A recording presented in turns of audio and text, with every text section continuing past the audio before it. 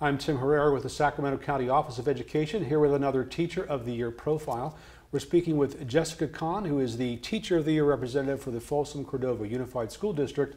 But we also have Tuck and Gigi with us, and Jessica will explain what she does and why we have some friends here with us.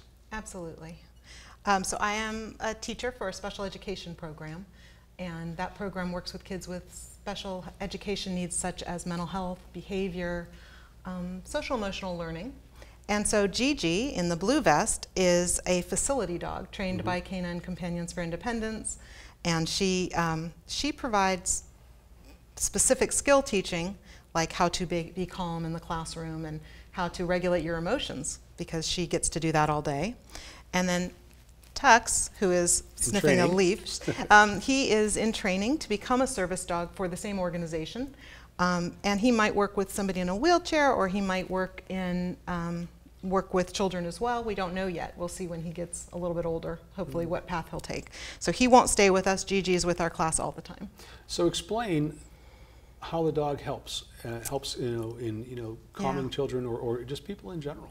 Well, I think that the dogs, specifically for my students, I have students who will say to me, I want Gigi. When they're upset, they'll say, I want Gigi, I want the dog. And then they see that she only comes to them when they're calm. And so then they'll say, oh, if I stay calm, I get to have Gigi time.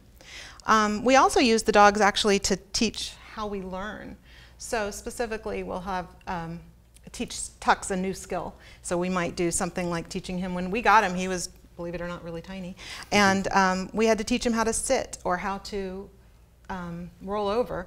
And to do that, we talked about the data, just like we do with the kids when they're learning math facts. They take the data on it and we say, oh, what are you going to learn with that? And what's your goal? And then with the dogs, we actually practice, and they see it doesn't come right away. And that's why it's hard when you're learning your math facts, is it doesn't come right away. You have to practice, just like the dog. So we use them both for learning theory as well as just a really nice reinforcer in the classroom. I have worked with students that have some sensory needs, and so getting used to touching the fur is good for them, brushing the dog. Even some kids with more occupational therapy needs to throw the ball. We also work on communication all the time. And so if you look, Gigi is just staring at me, and we talk about she doesn't use words to communicate, but we can imagine what's in her thought bubble, and that's a social thinking construct that I find really beneficial in the classroom. And so we know that Gigi is thinking about me because she's looking at me. Of course, when I'm teaching, that's what I'm hoping the kids are doing too, is they're looking to where they're getting their information. So explain the impact of, there's been a really intense focus, most recently on social and emotional wellness. Yes. Explain the impact that you're seeing with the intensified focus on that. So what I'm seeing is pretty exciting in that things that I used to only see in my classroom, where we start the day with a morning meeting where everybody greets everybody. Every student's name is heard every morning. They're able to be seen. Or those little check-ins that we do used to only happen in a class like mine.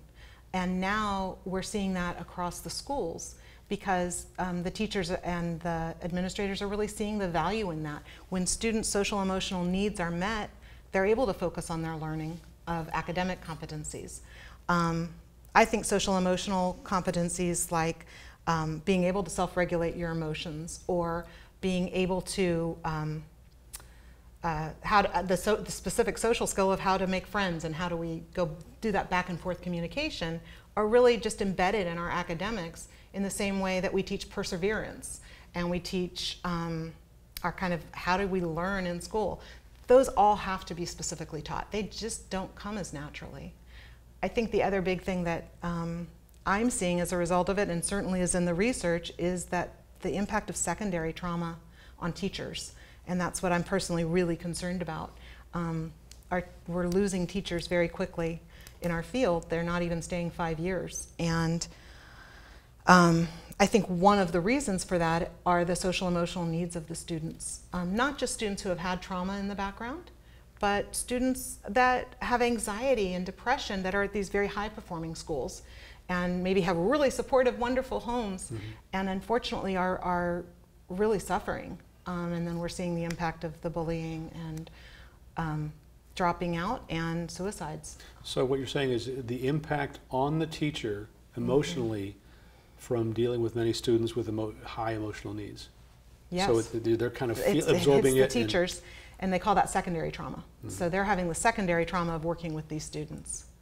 So how do you address that? So I think that a couple of things. One is social emotional learning at the pre-service stage hasn't really been there yet, starting to come along, so that our universities and our teacher preparation programs are able to start preparing the teachers on how to set boundaries so that we aren't becoming completely enmeshed with our students.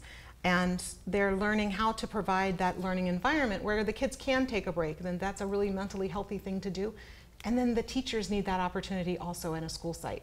They need to be able to tag out and say, I need a break, I need to go over here. I also think that if we create more learning communities among teachers where they're developing those competencies to teach the skills and also take care of themselves. I'm a big believer in mindfulness. That works for me. I don't think it works for every teacher. So. You think teachers don't do enough for their own self-care? Exactly. Yeah. I think that it's really important, and you know, I think we're seeing kind of the mental health issues across society. I don't think it's just in schools. So of course teachers are going to experience all of those same things. So what inspired you to become a counselor and to work with children and people this way? What actually inspired me was I wasn't planning to be a teacher. I went and needed a couple credits in undergraduate school, and they had a summer camp at a psychiatric hospital, and I went and I found the kids so fascinating. I loved the kids, and I kind of said, well, this was a facility, this was a long time ago, and it was a lockup facility, and I thought there has to be a better way to help these kids become members of our society, and I just became really intrigued with that. And I feel like now I have a better grip of that, and it's providing a safe, emotionally safe, physically safe, academically challenging environment for them. And you get to apply everything you've learned every day in different ways, because Yes. people that you're coming across all have different needs. Everybody has a different need, and a lot of thinking about, that's what, I'm never bored. Absolutely never bored. You never know what's going to happen. You have to be super flexible, and I have 2 assistants in my classroom who make every day a joy, and we all have different skills, and I'm able to say, ooh, this student really needs that nurturing that I may not be as good at, but I have another teacher who's excellent at. Miss Molina is going to nurture. I have this student over here who needs some real consistency and having it presented exactly the same way. Miss Richardson, she is going to nail that. And so I've got this team that is able to really just work beautifully. So what does it mean to you to be named as a Teacher of the Year for your district? I am completely honored, and I was very surprised. I think that there are so many great teachers. I hope I can represent our district well, and I think that the really wonderful thing is that the things that I'm most passionate about, social and emotional learning, and setting those high academic standards for all of our students, and being inclusive, is something that I have an opportunity to talk about. So what would you say to someone, who is considering a career doing what you're doing, teaching, counseling, working with kids and their emotional needs? What would you say to them to kind of have them consider it? I think that the biggest thing they need to do is get in and observe and spend some time working with the kids. I think that sometimes people think, oh, they say to me, you teach special ed, you must be so patient. And I'm always kind of going, I'm not that patient. I'm actually really stubborn, and I have to try a lot of things for a long time till I figure out what's going to work with each kid. I love problem solving, and so I would ask them if they like problem solving, because teaching is not a job that you go to and do the same thing every day. You get to go in and you get to connect and have a relationship with each of those students, and that's a joy. But go in and see if it's really for you, because you may say it's not, and that's really important to know before you go through the whole program.